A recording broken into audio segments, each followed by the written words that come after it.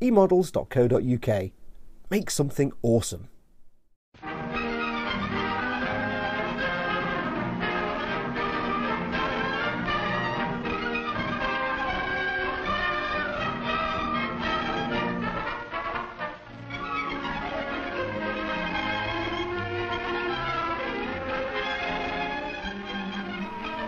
Hey everyone, it's Fox from Model Making Guru here, and welcome to a little video, hopefully showing you how to do Waterslide decals. Now, if you've never made a model before and you're about to start your first one, or maybe you've made some models before and they've traditionally come with stickers, sort of adhesive stickers or dry rub transfers, you might be about to start something and be a bit worried about doing Waterslide decals. To people who've never done them before, they seem like some mysterious dark art.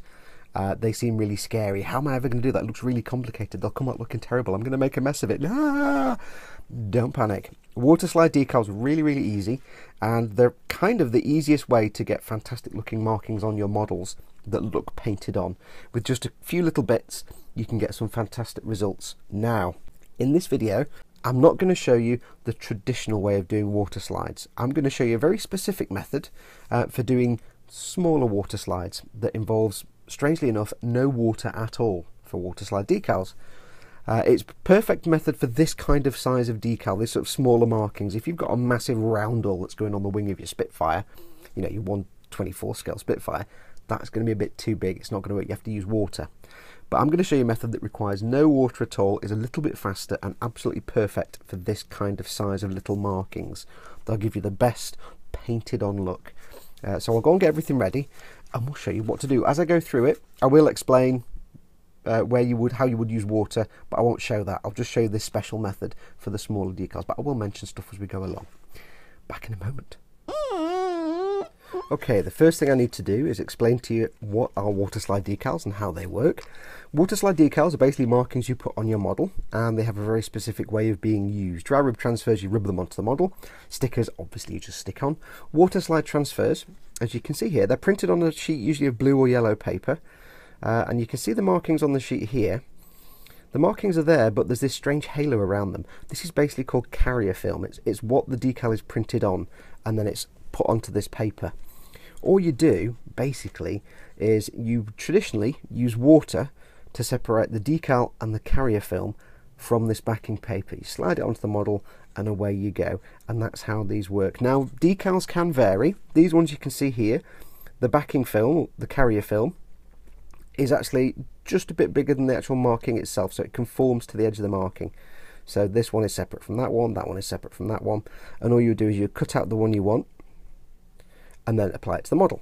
Some sheets can come with just a contiguous piece of carrier film, so it's just one piece of carrier film with all the markings on, and if you held it up to the light, you wouldn't see these gaps. You'd just see constant carrier film. Some older kits might have that, and then what you'd have to do is cut out the carrier film from the piece you want, but you might have to cut it a lot closer to minimize how much film is actually around the decal. So before you go anywhere with them, just hold it up to the light and have a look like that. If you can see the film around each marking, brilliant, just cut that marking out. You can, for most models, there's not much film showing around the edge, so you can just not worry about it. If it is a massive amount of film around it, or if it's just one continuous piece of film and you need to trim it, you need to cut it out and trim around the edge. So let's go and get that started. Okay, let's get this thing started. Now for this example, we're going to be putting a decal on this wing here, onto this part of a model. This is the decal we're going to apply. Now if you look up in the light, it might not show, depends on where the light is on camera, but you really can't see a carrier film around the edge of that yellow circle at all. It is there. These are what's called pre-cut, which means the carrier film is specific to each decal. It's just very, very close to the yellow. It's brilliant quality decal. So I can just cut this out as a square. I don't have to worry about trimming it. If this was what I call a contiguous piece of carrier film, so there's no separation, it's not pre-cut, I would have to cut this out and then trim around the yellow circle as close as I could to make sure I had a circle of carrier film. It doesn't have to be 100% neat, but it needs to be close as you can get. So some older kits you might find that, so just have a look in the light, but this one's fine, so we can go straight in. So what do we need? Well, we need a couple of things, well, a few things. We need 2 pairs of tweezers, 1 or 2 pairs. I find two is better. This one for picking up the paper with the decal on, and these bendy fine ones for actually moving it around and picking up the specific decal. Try and get really fine pointy ones, they'll just make your life a lot easier than big stubby things. You will need 2 brushes, and I'll explain these in a minute. And you will lastly need some micro sol and micro set, both from Microscale Industries, both available on emodels.co.uk. There are other solutions out there. There's Mr. Hobby do their Mr. Mark Setter and Mr. Mark Softer. They do the same job. I think they're available from emodels as well. But yes, check these out. So what we're going to do, traditionally, what you would do is you would soak this in water, warm water, for maybe 10, 15, 30 seconds, and that would separate the decal from the backing film. However, this is a small decal, so we don't need to worry about that. We want this to conform as much as possible. So here's the handy trick. Now, microsol and microset, the best way to think of these, and even I numbered them wrong, this is 1 and this is 2, but I put the wrong numbers on. This is what you use to get the decal to sit down properly on the surface, and this is what you use once it's on there to help it bed down even more and try and reduce the carrier film. Now I'm going to show you an extra use for this, and this is to get the decal off the backing paper instead of water.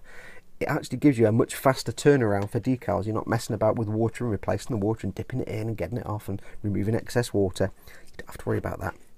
All you do is take your decal and turn it face down. Okay, get your micro set. And I have a brush for microset and a brush for microsol. I recommend having a separate brush for each and keeping them that way, purely because they're 2 different products completely. One is like vinegar and one is like thinner, and you don't really want to cross-contaminate them. So I'm going to get some of the microset on my brush, quite a handy amount, and all we're going to do is we are going to completely soak the back of the decal.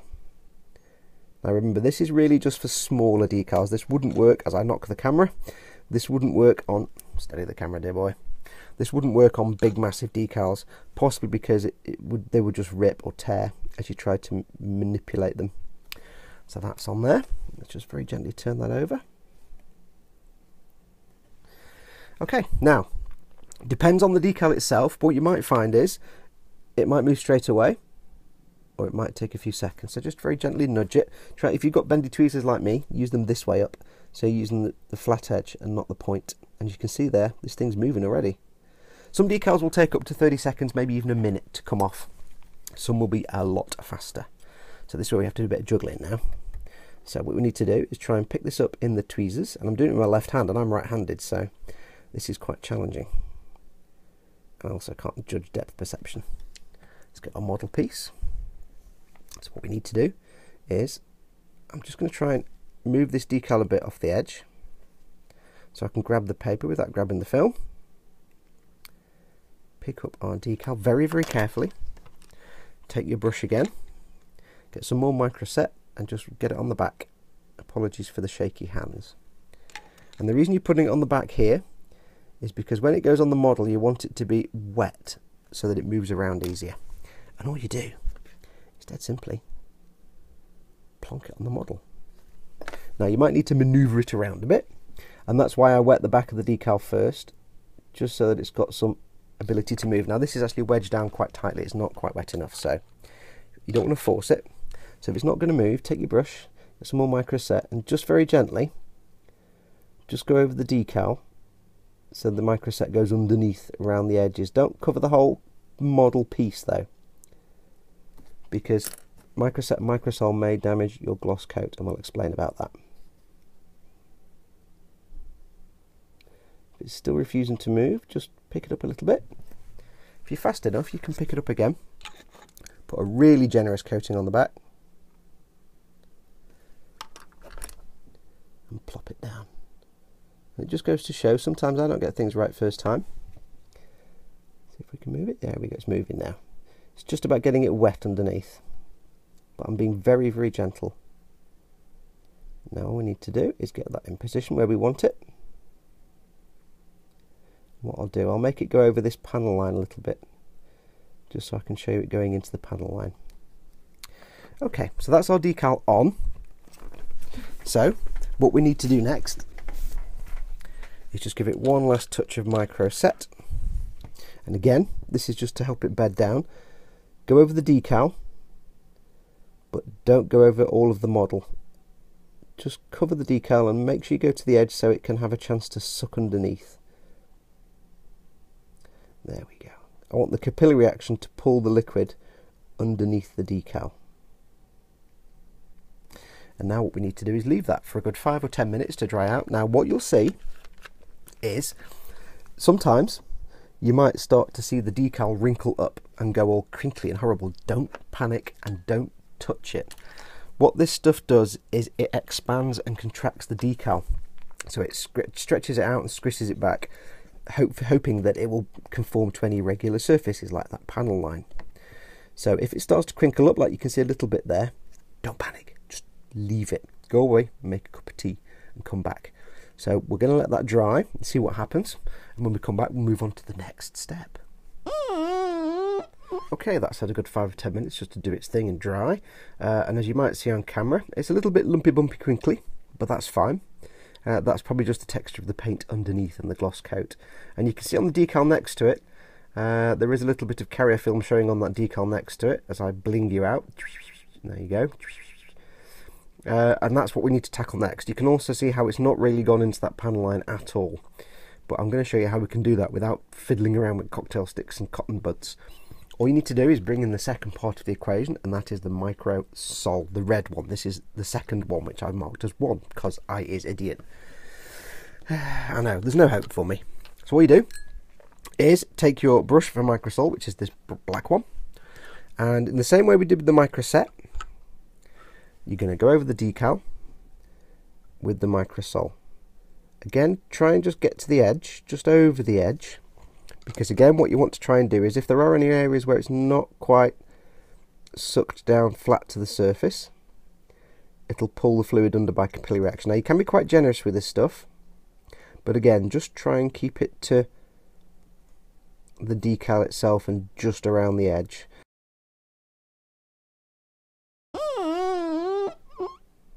Okay, so it's had another 10 minutes or so, and as hopefully you can see, it's looking a lot smoother now. It's starting to conform into that panel line, and the clear film is removed a bit. The clear film on this part here, on this decal, that's now faded a bit more. So yeah, that's looking pretty good. Now it's not fully done, so what we're going to do is going to give it another coat of the microsol, just exactly the same as before, and I'm knocking the camera as I always do. So a bit more, just again. Now it's dried, this will scrunch it up again and will help it conform to this bit here even more. Unfortunately I had to kind of edit the last video when I did this bit because there was loud noise in the background, so my apologies. But basically I just pushed the decal into the panel line with the brush when I was applying the microsol, just to help it bend downwards. Also the same kind of principle applies if you're putting a decal over a curve or a corner. So we're going to leave that to sit and dry for a little while. I went a bit heavy there, it's kind of gone all over here, but never mind. We'll leave that, give another 5 or 10 minutes, and then we'll see how it does. Basically, I'm not going to show you every single coat, but what we'll do is we'll keep doing this until the clear film is sorted out. So let's leave that to dry. Okay, so 4 applications of microsol later, and as you can see, we are done. The decal looks much flatter now. It looks more like something painted on and not just a decal stuck on top. It's gone nice and flat. I did say, don't worry if it goes wrinkly crinkly. That's what the microsol does, and it's meant to do that. And it's also bedded itself down quite nicely into the panel line here. So it looks like it goes down the side there and into it, rather than just sitting on top of it, which wouldn't be realistic. You can see a tiny bit of the original carrier film, maybe here where it was quite shiny originally, but it's much reduced. You'll never get rid of it 100%. More often than not, you'll have a little tiny bit left. But once the model's finished and you've put a gloss coat and weathered it and put a matte coat on, you won't see any of that. It'll be fine. Now that does bring me to one important thing I didn't mention at the start. Before you put the Waterslide decals on, you must always gloss coat your model. You'll see this is nice and shiny. It's very important that you always start with a gloss coat before your decals. This gives the model a nice smooth surface, and it's very important that the decal has a nice smooth surface to go on top of. If you use a matte varnish first, or if you just do it over bare paint, then you're giving it the chance to get air under the decal. The surface is very sort of rough on a microscopical level. Little pockets of air will be in there, and when you've put the decal on, it's all dried out and you've varnished over it, you'll have little frosty spots. That's called silvering, and it's a bad thing, so you don't want that. Using a gloss varnish helps reduce that possibility to almost none whatsoever. Once the decals are all dried, you've left them for a couple of hours after you've put them all on and they're all set as you want them. Go over again with either a gloss varnish or a matte varnish, depending on what weathering you have to come. That's entirely up to you, but just make sure you seal them in with some sort of varnish, just to lock them in so they're protected from handling and protected from any of the weathering that you've yet to go do on the model itself, because some of the oils and enamels and things might damage the decal if it's not varnished. So gloss varnish your model, get the decals on, have fun with that. Once that's done, gloss varnish it or matte varnish it again, and you're away with your weathering then.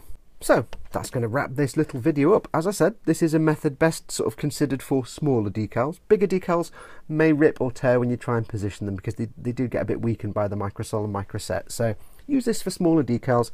It'll make things much faster and much easier. If you're about to do your first ever water slides, don't panic. Hopefully I've shown you it's really easy and kind of foolproof. Even if you're just applying the water and not with these, you'll be absolutely fine. But grab yourself a couple of pairs of tweezers, a couple of brushes, and do go and grab yourself some microset and microsol. They are absolutely brilliant and will take your decal setting to the next level. Just remains for me to say thank you for watching. Go have fun with your water slides. It's not a dark art. And until next time, adios amoebas.